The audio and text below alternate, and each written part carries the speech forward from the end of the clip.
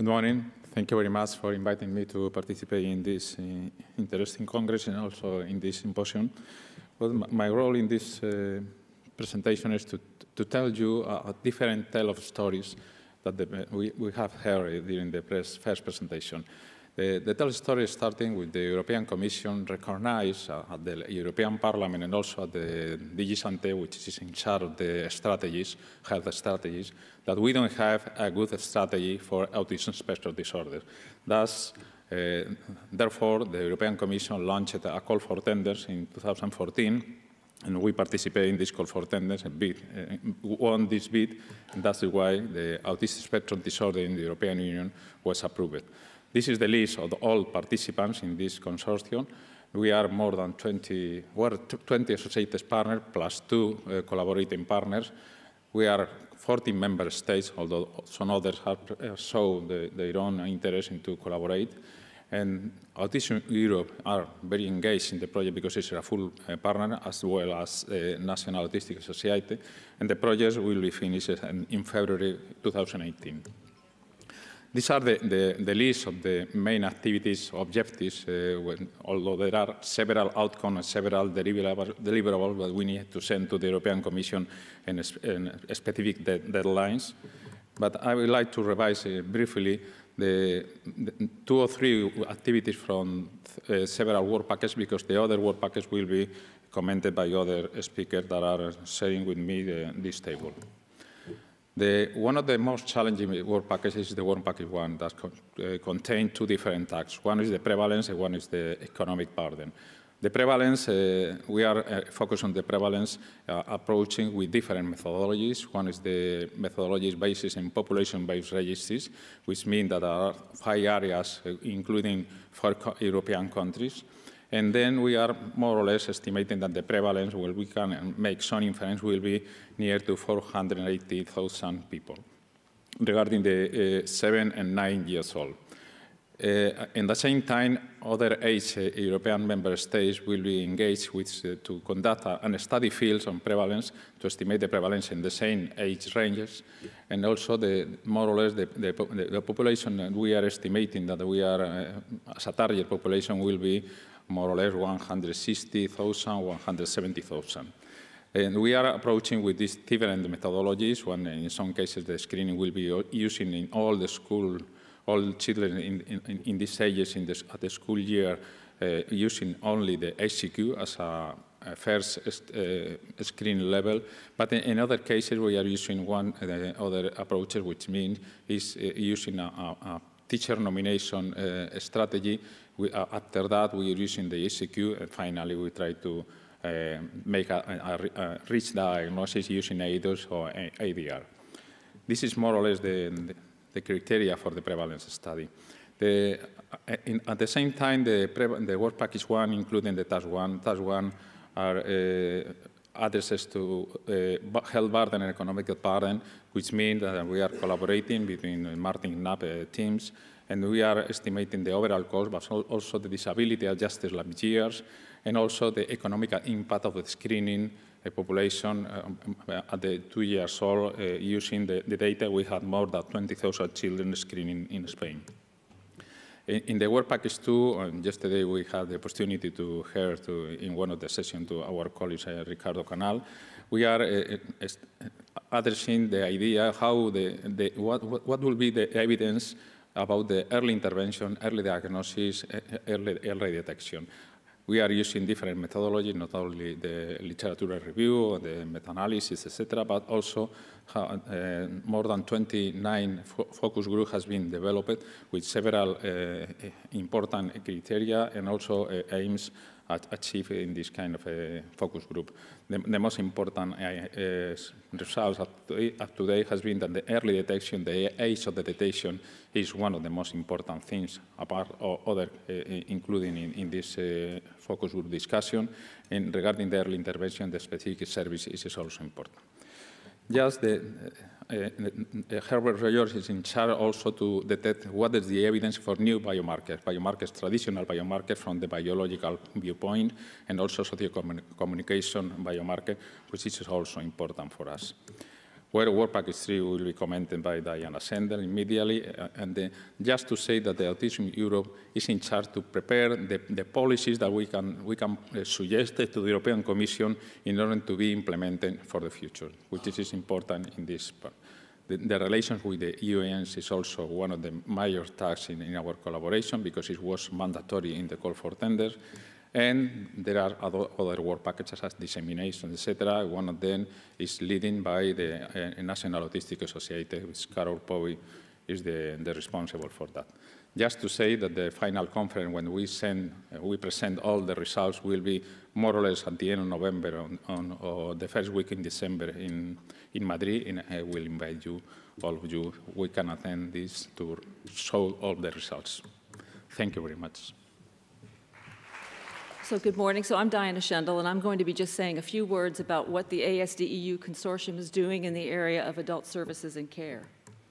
So as you know, the research focus in autism is primarily in children. This has to do a lot with the fact that autism has a childhood onset, but also because of the huge increase in prevalence of autism in children in recent decades, which is, of course, leading now to a rising wave of diagnosed adults. But I think it's clear that today most persons over the age of 20 years with autism are probably undiagnosed. The research base in adult services and care is actually very thin. There's very few researchers and very few studies, and one might argue that the research base is underdeveloped and possibly inadequate for making sound policy and program decisions. So what are we doing in the ASDEU consortium in this area? We're looking at adult services and care in 5 areas. We're looking at multidisciplinary approaches to services and care, the management of comorbidity, the diagnosis and post-diagnosis support for individuals who are diagnosed with autism in adulthood, managing major transitions in adult life, and care for the autistic elder. The first task that we undertook was an information search, and the goal of this was to better understand the organization of services and the local policies and recommendations for autistic adults. So we're looking at local publications in terms of policies, published guidelines, published recommendations, to identify the key players in each area regarding adult services and the key informants who could give us further information. This slide shows some results of this information search. I don't expect you to focus on each individual one, but it simply portrays how we've organized the results of this search. So that in the blue boxes for each country, it illustrates the key players, key organizations at the national level regarding adult services for adults with autism. In the yellow and green boxes are the similar key players at the regional or municipal level, and in the pink areas we have the private sector contributors. So obviously it's very different across sites, but it does give you a snapshot within each country of what's going on and how it's organized. We also asked sites to map out the local autism-specific organizations in each country. Clearly, the number and distribution of these organizations differs from country to country, but one clear thing that comes out of this mapping is that most of these organizations are clustered in major urban areas, in particular the capital cities. These reports that we're getting from these information searches are extraordinarily rich, but one of the main themes that's emerging is the balance between the public and private sector with regard to the delivery of adult services. So in this graph, I'm trying to illustrate the public sector, but the national level and the regional and municipal level, as well as the private sector. So at the initial level, we have services for adults in general provided at the public level, but primarily persons with disabilities, and there are no specific autism-specific services. And in this level, the primary source of services is provided by the private sector. At the next level, we begin to see public-private collaboration at the national level to design specific autism policies. We begin to see the beginnings of public provision of services in the public sector in the regional and municipal level, but in most cases, the public sector is providing the funding and the private sector is providing the service. And at the next level, we see the establishment of autism-specific plans at the national level and the provision of autism-specific expertise at the national level. Autism-specific services being provided at the regional or municipal level, but still the private sector is a robust partner. I think in summary, we see enormous variation in this balance of public and private sector across countries and within countries. The private organizations clearly are the core knowledge and competence base, and in many cases are the primary providers of services for autistic adults. However, within a country, we see still enormous variation in the geographic distribution of service provision, as I said, tending to cluster in major urban areas. Even within a country, there may be significant variation in the public-private balance that I've described across different regions, even within a country. Also, finally, given that the private sector is a very important contributor to adult services, I think we have to be aware that the level of development and the specialization of services that are being provided by the private sector may, in fact, be quite limited and might vary considerably from region to region. Another thing that we're doing is an online survey, which is designed to better understand the knowledge and availability of services in each local area, to actually get the true experiences of what's going on in each area. We have 3 versions of the survey. One is for the professionals who are at the front lines of delivering services, also versions for the adults and their primary caregiver. The content of the survey includes background knowledge of the person who's answering the survey, their general knowledge about services. For professionals, we're asking about awareness of autism in the workplace, and then we ask about a variety of medical and non-medical services, transitions, and services and care for the elderly. So where did we get the questions? We used as the content, the source of content for our questions, as published guidelines and recommendations for services for autistic adults. So that's the content of the question, and then we use the answer choices for the respondent to choose the answer that that person believes most closely fits the local situation. Now, I think I have to acknowledge that we know that many of these published guidelines and recommendations that we're using as the content for the questions, in most instances, these recommendations have not been rigorously evaluated in a scientific study. So we can't honestly say that it's the best way for autistic adult services, but they serve as a common starting point that we can use to compare across the EU. So this is just an example of a question that illustrates how we're using the content and the responses. The question reads, and this is for a service provider, if you suspect a client that you work with has autism, does your current workplace have guidance on what you should do? And then the answer choices are yes, or no, but my workplace has plans to get it started, or no, but I believe that it may be helpful, or no, and I believe that it is not needed now at my workplace, or don't know. We're also asking all responders to give us recommendations for good service practices in particular areas that they believe might serve as important models. So for example, in this question we ask, do you know of an employment service for adults in your area or elsewhere in your country which works very well for autistic adults? And if they answer yes, we ask for the name and where is it located so we can follow up. So in conclusion, our final report, we hope to be able to describe current practices of care across the EU, care practices that are in place but perhaps need improvement or where there are still gaps in service provision, suggestions for improvements in this area, and again, as I say, highlighting local programs that might serve as models for other areas to follow. Thank you.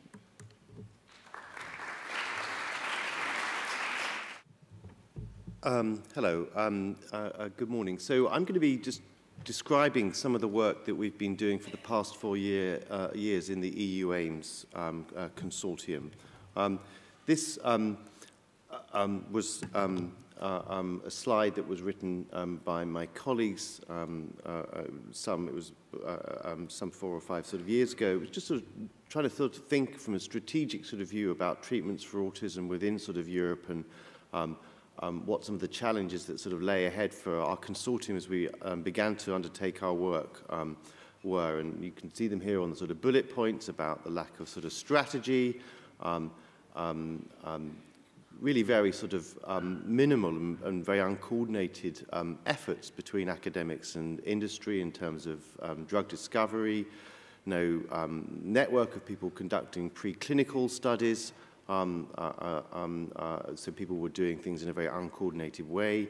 No established sort of network of sites who could in future participate in clinical trials.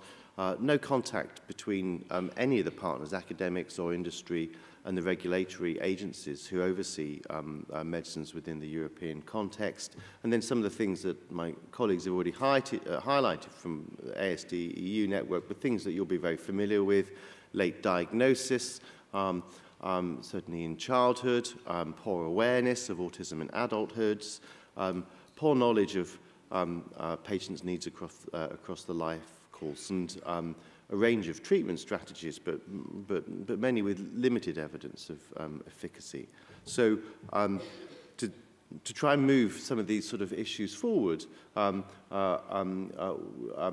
group of academic and industry partners formed a consortium. This is just sort of one slide, just sort of providing a sort of context for what we do and don't know about sort of autism. So I think some of the things around the diagnosis, it's obviously, as you know, currently based on the behavioral profile, no medications that improve the core symptoms of autism, some medications for commonly co-occurring conditions, but not always well established as to whether they work in the same way in individuals on the autism spectrum as they do in other patient groups who don't have autism.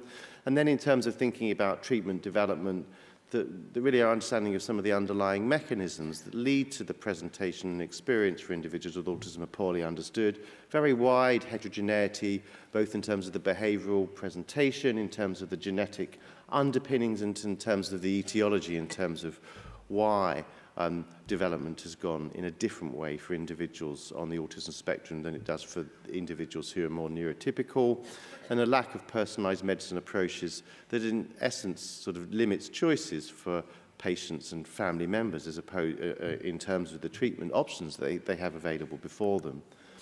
Just sort of one motivating factor for many of us, at least the clinicians involved in the consortium, and there are many basic scientists that also do work I'll mention in brief, that in the clinic, I've been working in clinical services for 25 years, diagnosing sort of children and working with families. And these are very common sort of questions parents ask us in those consultations. What does the future hold for my child? What's caused his or her autism? And what are the options for treatment? Are there things that could improve the future for my child? This is an established sort of mechanism that's been around since 1910. It's called the Innovative Medicines Initiative, and it's a joint initiative between the European Commission and the European Federation of Pharmaceutical Industries and Associated Partners, EFPIA. It's recently had its funding extended to 2024. So this is a huge investment, both by the European Commission and by industry partners, to do the work mostly to date about sort of pre-drug sort of basic science development for diseases, and conditions of any type across medicine. This is a consortium that we formed. It was formed in April 2012. It has a 5-year timeline that we think will be extended for a 6th year because we have unspent sort of budget. And it's a very large consortium of academic and industry partners, primarily in Europe, but also with some connections to Autism Speaks in the USA. So there are 14 academic partners, 7 industry partners. We've had some engagement with Autism Europe, and I'll be mentioning something sort of later on, as well as with the Autism Speaks group from North America. There are more than 200 scientists working within the consortium in 12 countries, and I'll just describe some of the work, focusing mostly on some of the clinical programs that we're running, and these are the leads and the science coordinator from the various lead partners.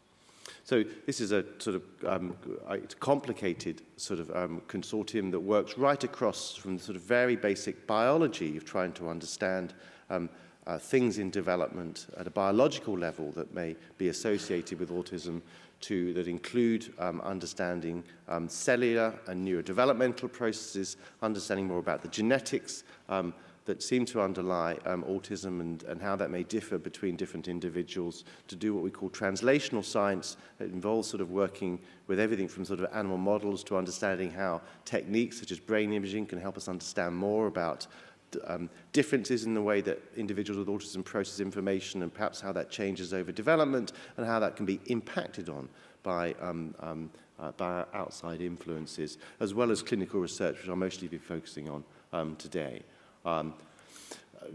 So these are the sort of general sort of ambitions of the sort of network when we sort of set out. So we were wanting to do work on developing and validating translational approaches to do the basic science of what we call drug discovery, developing novel therapies to treat autism or co-occurring conditions, setting new standards across Europe in research and clinical development to aid in that process, and identifying a group of clinical experts, sites across Europe that could be involved in running both the clinical studies that we've been sort of funded to do within the current funding timeline, but in future to be a sort of platform for doing cross-national trials, both psychological and pharmacological.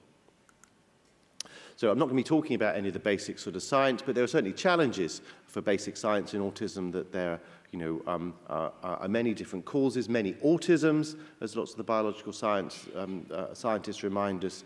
But there are things in terms of some of the common brain mechanisms and pathways in neurodevelopment that seem to be associated with some of the underlying biology and genetic sort of factors. There are also challenges in sort of clinical trials, the heterogeneity of the presentation, both at a sort of behavioral level, but also in terms of levels of functioning, but also in terms of underlying heterogeneous etiology in biology, means that sort of one treatment, either psychological or pharmacological, would not necessarily work for all patients, but identifying true subgroups who may respond differently to different treatments has not happened yet in the autism field, either in terms of psychological therapies or in terms of pharmacological therapies. So I'm just going to touch on a couple of the patient cohorts that, that we've been sort of studying to do some of this sort of more sort of clinical, translational sort of science. And I'm going to be talking about two of these here. And one is about studying infants at family risk. I'll just mention in brief. Another is a cohort of diagnosed individuals from childhood to adulthood that I'll also mention. And then we have some particular groups who are looking at individuals with autism who have rare but what we call very penetrant copy number variations. Rare but sort of clinically significant duplications or deletions in genetic structure that are highly associated in outcome with the autism phenotype. It's switched on without me knowing, as well as individuals who have what are already well-established genetic syndromes that are highly associated with autism. So we're studying a number of those. So Fragile X and tuberosclerosis and Phelan-McDermott syndrome are three that we're currently sort of studying. And the idea is by studying these different groups of individuals with autism that range from infants at risk to adults with these sort of well-established but little understood genetic sort of conditions at the levels on the sort of graphic there in terms of understanding more about their behavior and cognition and development, understanding something about their brain structure, function and biochemistry, measuring what we can about the cellular and molecular level, as well as various forms of genomic analysis.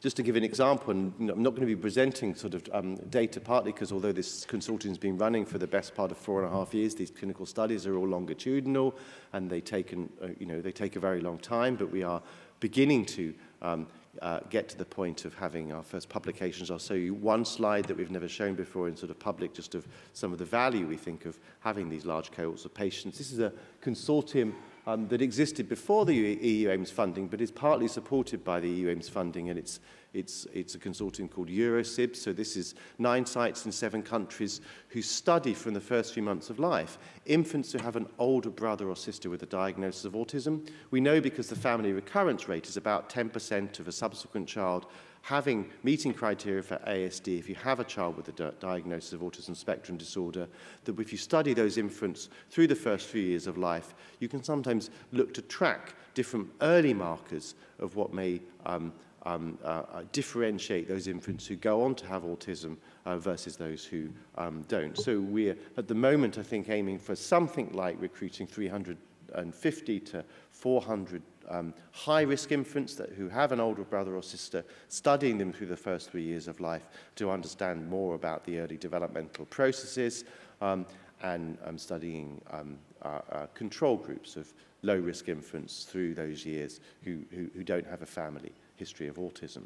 And we don't have the time in this sort of overview to sort of show you what we're doing, but we're doing a whole lot of measurement around various environmental sort of factors, both at the biological and the family and the sort of parent-child interaction level. We're using various technologies to measure brain development and function, including magnetic resonance imaging, brain imaging, near-infrared spectroscopy is another non-invasive form of brain imaging, and EEG and ERP, so electrophysiological activity in the brain. We're doing a whole range of behavioral and cognitive tasks using eye tracking and interactive experiments with babies and toddlers, and a range of genetic things, including some family genetics in part of the sample where we get what are called quads, so we get genetic information on the mother and father, on the proband who's older, who has a diagnosis of autism, and on the infant at family risk, as well as some gene expression analysis to see how gene expression profiling over time might relate to some of the brain and behavioral differences that we see. We don't have any output from these studies yet, but it will be coming, the first outputs, we think, between now and the end of the year. Here's the other second sort of cohort. It's called the Longitudinal Autism, European Autism Project. It's a longitudinal accelerated cohort design where we're seeing children from the age of 6 to adults at the age of 35, taking part in 2-day visits and doing a very large range of assessments that involve clinical assessments, cognitive assessments, eye tracking, the same sorts of brain structure and function measures we do in the infant sort of study, and the same sort of biochemistry and genetics.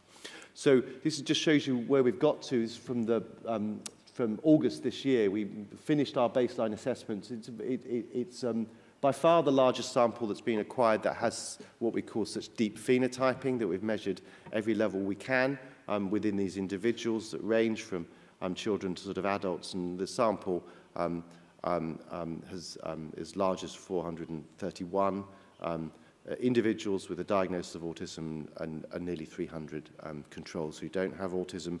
And we're just undertaking the first analysis sort of right now. The first paper is being submitted next week and the second one the week after that. But just to show you sort of one thing that you can get in terms, this is just a simple symptom measure, slightly off the slide, but it's a social reciprocity scale. It's a parent report of severity of autism symptoms, and there are 331 dots. You have to have a score in this measure to be in the sort of sample. It's one we can look at across the sort of lifespan. It just sort of shows you that there are slight increases, but they're not significant, between the youngest children and the adolescents, and then clear decreases between adolescence and adulthood in terms of sort of symptom severity. Obviously, this is a rather crude global sort of score, but this sort of sample provides us with enormous power. And all of the participants, on this slide have also been through the whole of the very complicated assessment procedure that I've described. Here's a different sort of thing we've been doing, developing a network of 93 clinical sites in 37 countries, and getting information about their diagnostic practices and what we call their trial readiness. So this is a paper we published earlier in the year looking at what measures are used across those sort of sites in terms of these are standard clinical assessments for autism, looking at some geographical differences between north, south, east and west, but just really looking at how commonly these measures are used. So one of the ambitions would be to increase the alignment of measurement across these clinical sites that would be useful for future science. We've also been engaged for the past 18 months with the European Medicines Agency. So the assessments in the LEAP cohort, that longitudinal cohort of diagnosed patients, children and adults, we've had what's called qualification advice for the European Medicines Agency, and there's a paper from the end of last year that describes this sort of process. So this is unprecedented in the field to have a large range of measures by which we receive advice about the possible use of these measures in various ways in clinical trials as either what we call stratification or predictive markers, or indeed what are called surrogate outcomes. And we've also been collaborating with American groups who are funded by both NIH and the regulatory agencies there. We've been getting sites to share data with each other of some of the common clinical measures. At the moment, we have data on more than 5,000 individuals with autism, in a single data set. It's based in London, that's why the big circles are in sort of London, but from right across the European network.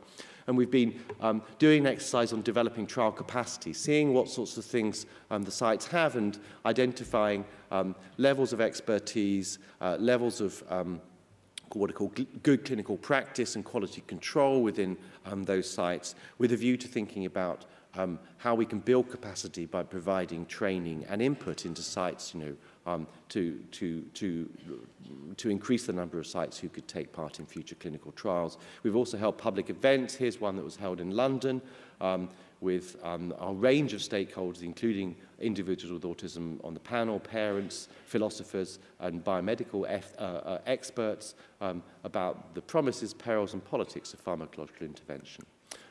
We've also been collaborating with the ASDEU EU network, which you've heard about, and I'm a member of that network, and we exchange information across these two networks. It's an interesting and important, I think, sort of way of joining up sort of basic science funding with the European Commission health policy.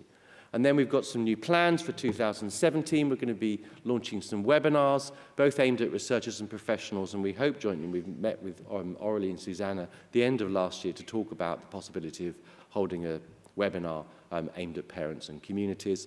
And we're going to be trying to fill the gap in terms of sort of, are there ways we can build capacity for the next 5 to 10 years in terms of clinical trials across Europe. Thank you very much. So why did we also took part in this campaign to have this call from the European Parliament for a European strategy for autism? Because, and why you approach? Because we know there's many common challenges identified across the European Union, and that by working at the European level, we can really foster cooperation and identify good practices to be shared. And we know that there's also a need for harmonization that would help, for example, autistic people to enjoy their freedom of movement across the European Union, for example, a recognition of diagnosis and so on. As mentioned by Zsuzsanna, the role of Autism Europe was first to assess the existing policies in relation to autism or affecting autistic people across the European Union. So one of the tools we have used is to launch an online survey addressed to all stakeholders, meaning families, autistic people, and other stakeholders such as professionals. We've disseminated it across 28 member states, and we are still at the stage of analyzing all the results, but here is some of the main replies that we've received so far and some suggestions from respondents.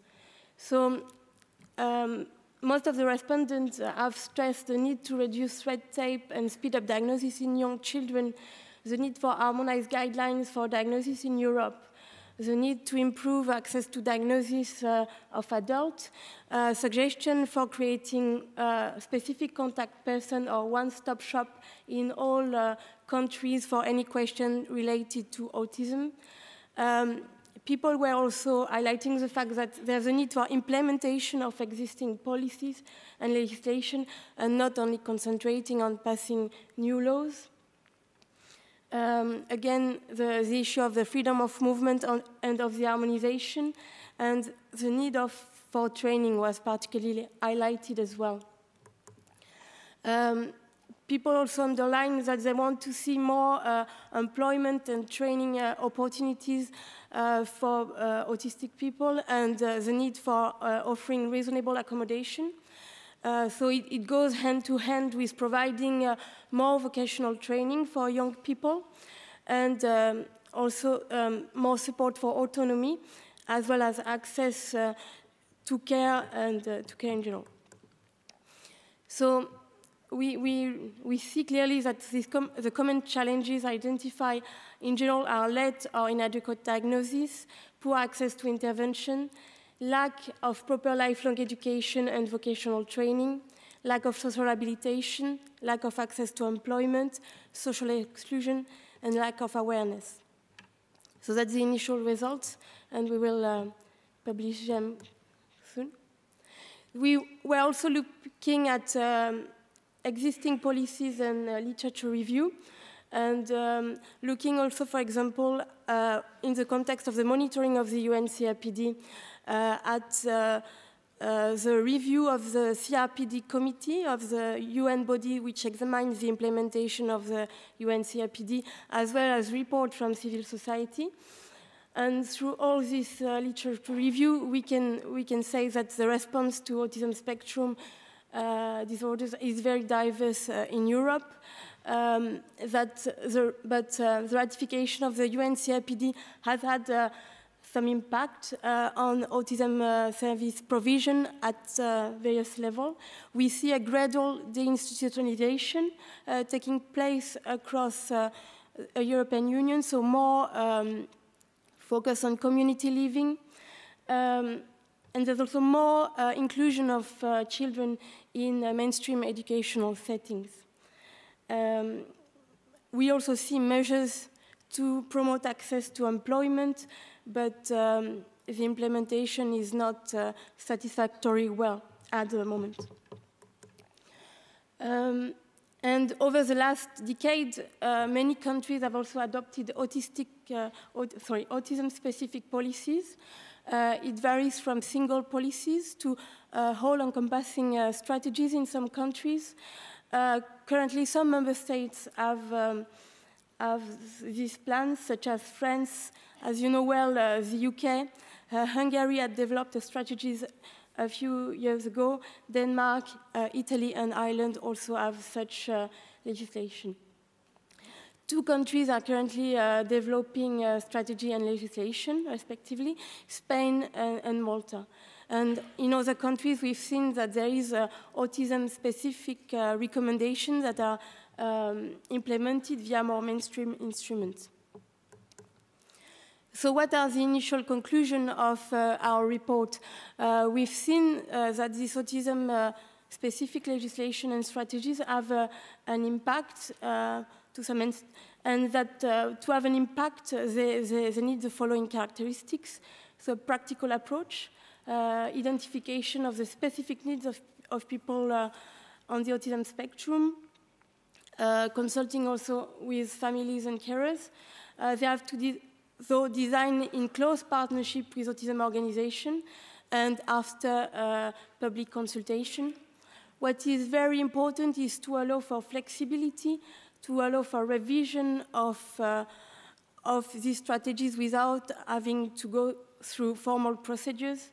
And to do that, it also needs an ongoing monitoring.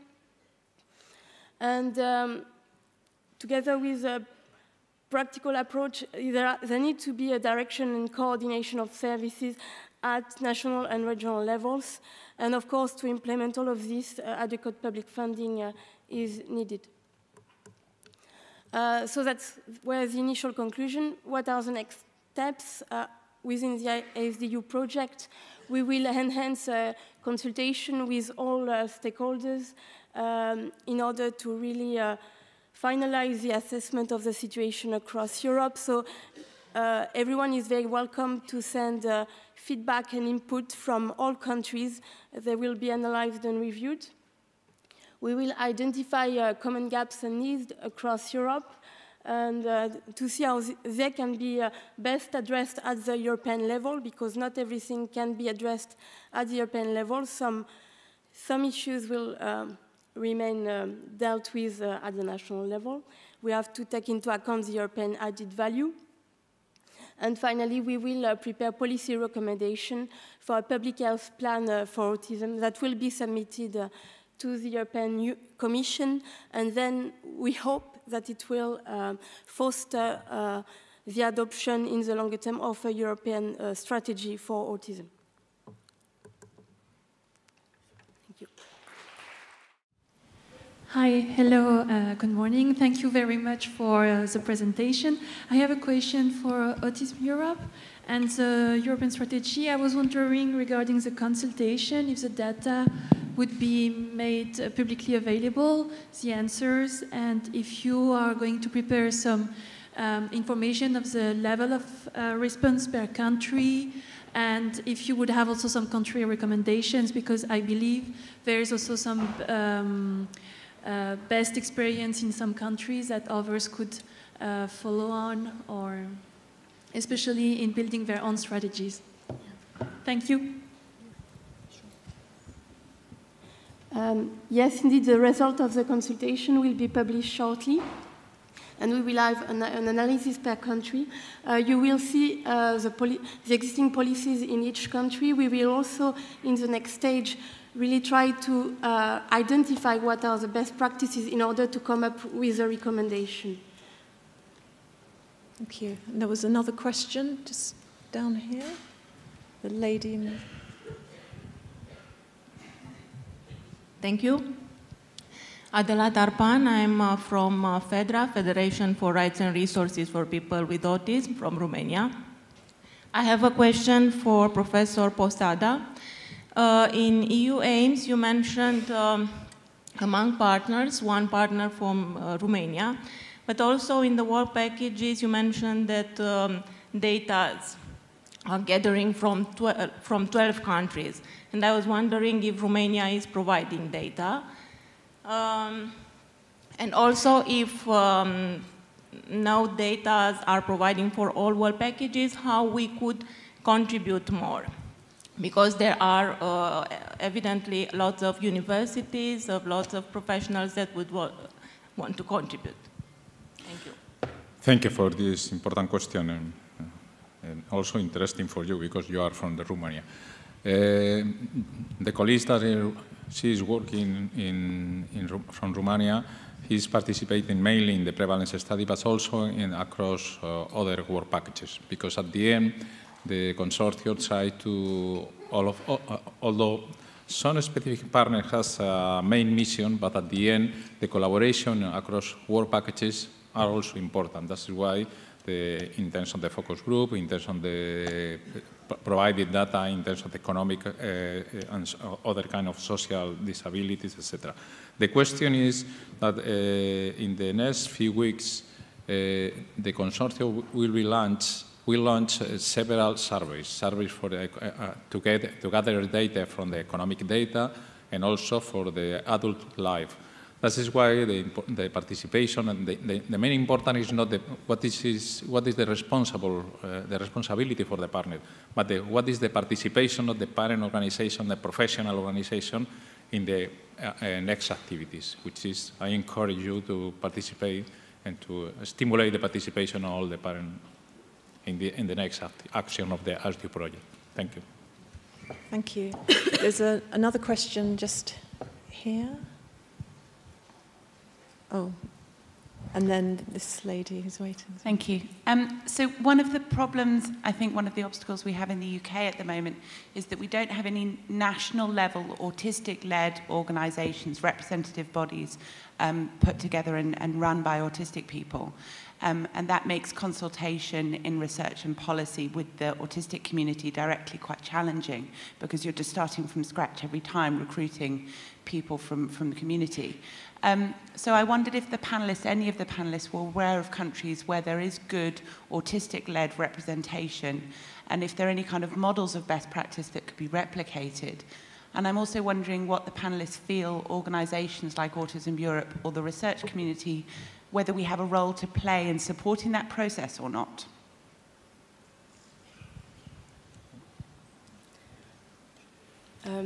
Indeed, participation of autistic people is extremely important. From what we know, it's true that it's difficult to have a unified network in most of the countries. In some countries, there is a mixed organization where there is really participation on par of, from what we know, autistic people and parents, even if it might not be at exactly where we wanted to see it, sorry. At Autism Europe, we are trying now, at the moment, to develop the participation of autistic people in the network. So we would really like to establish more contact with the autistic-led group. So you're very welcome to come and talk to us during the Congress as well about that. We'd be very happy to see how we can really enhance cooperation and make sure that you are properly consulted. And yeah, there is a need indeed for more inclusion within our structures as well. And we are working towards that. So we hope we will have the opportunity to talk with you. Okay, thank you. This is another question. Hi, my name is Jennifer Green. I'm an educational and child psychologist based in London. My question is to Tony Charman. We have kind of across Europe, America, for probably about the last 40 years, invested billions and billions of pounds into the causes of autism. And we're continuing to invest the money in this. Where we've got to is that there's no single cause, and there's quite a lot of links. As you said yourself, there's a huge diversity in the etiology and the heterogeneity of it. So I've got two questions. One is, when we do recognize that we diagnose it behaviorally, what evidence is there that there is a need to treat it medically?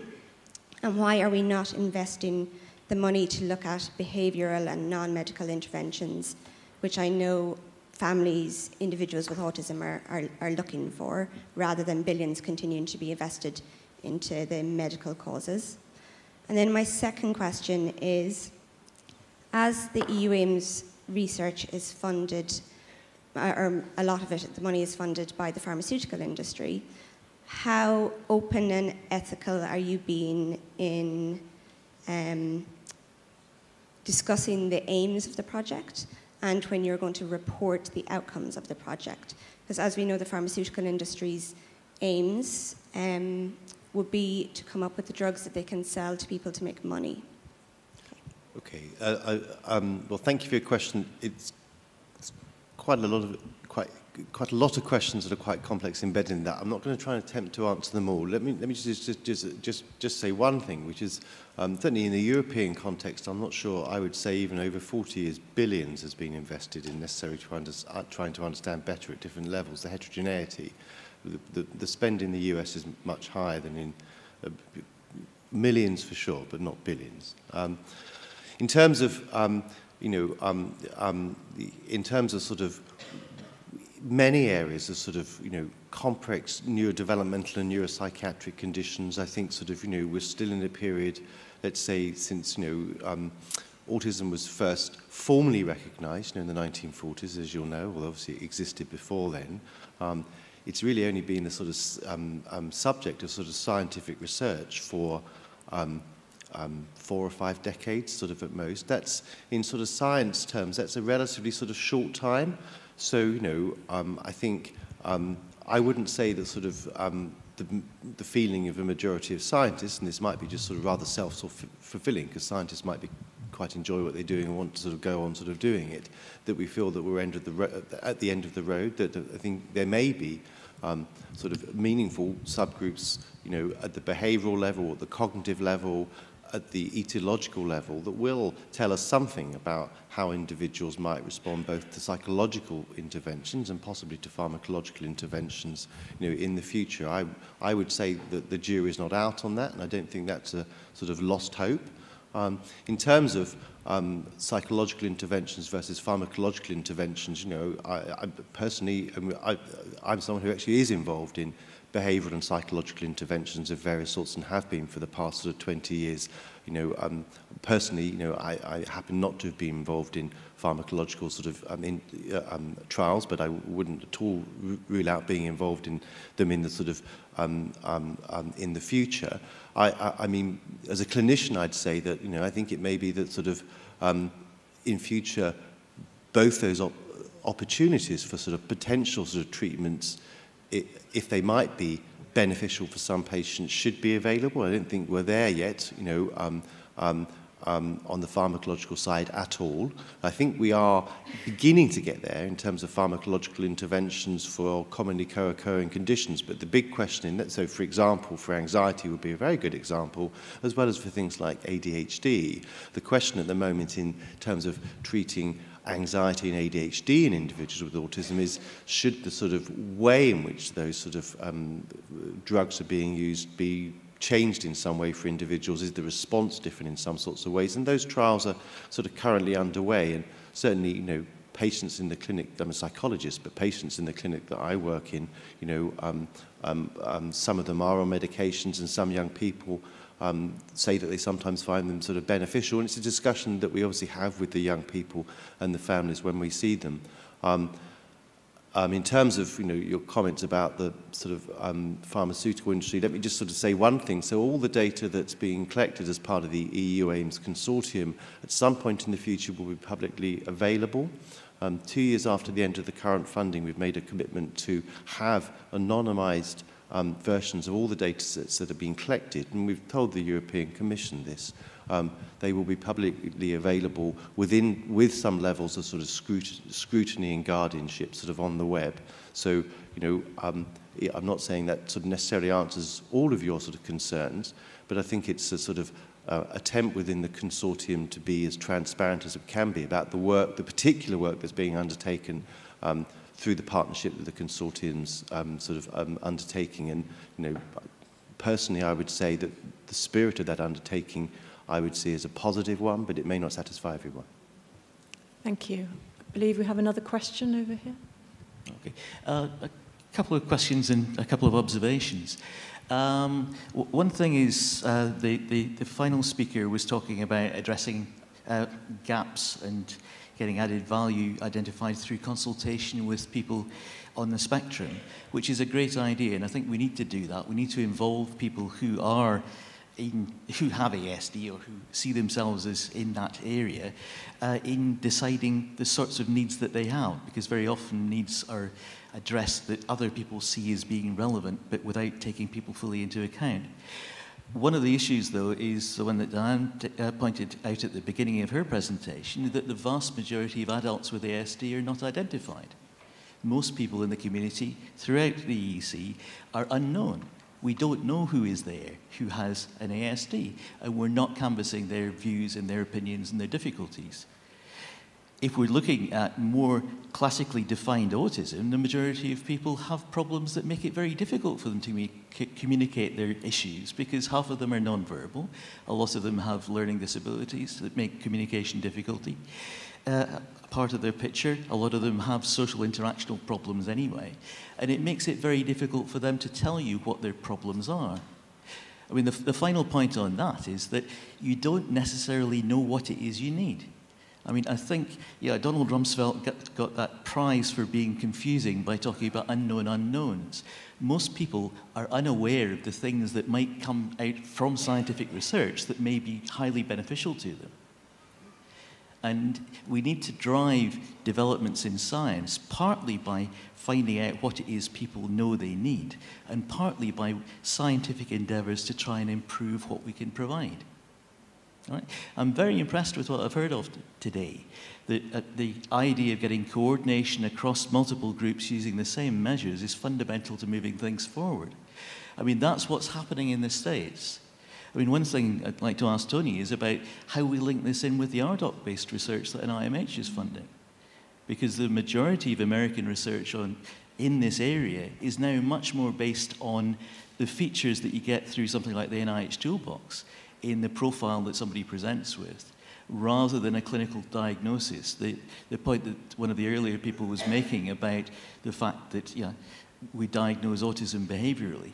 I mean, NIMH, after the 3 comparative evaluation reviews they'd done, showing that over 9,000 studies gave absolutely no guidance on what to do with people, they've started funding research trying to be more specific in characterizing problems.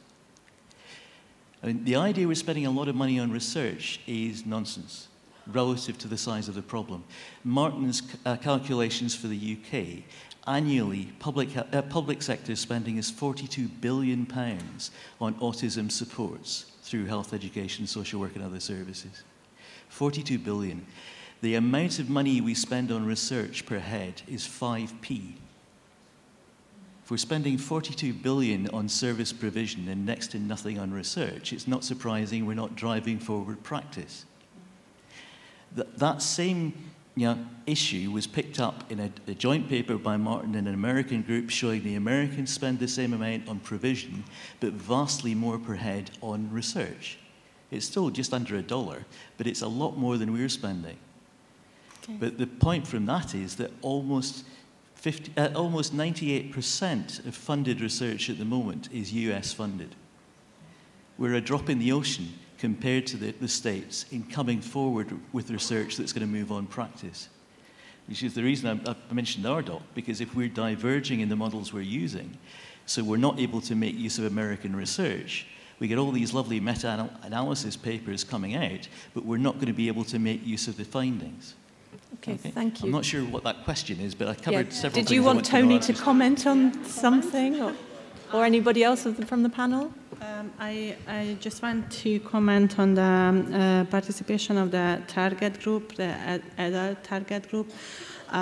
Sure, mostly, I mean, about the adult research, so I am not responsible for that, but it's quite the same question that we answered before, that right now the Autism Europe is really working hard on somehow reinforce the participation of the self-advocates among the Autism Europe, because we know it's very important. So, but you know, it's not easy anyway. But I think even this Congress is proving that we're really trying to involve all the self-advocates. So this is what we can do. Regarding the persons with very severe autism, at the moment the best solution is that either the caregivers or the parents are representing them, and I just hope that the caregivers and the parents knows that target group and knows what difficulties they have. But regarding the adult study, maybe you want to give some comment? I can give a brief short comment. I mean, for the survey for adults that we're conducting as part of the ASDEU, we're including respondents who self-identify as autistic, so it's not restricted to individuals who have a formal diagnosis. But if they identify themselves as autistic, we certainly want to hear their voice as well. Thank you.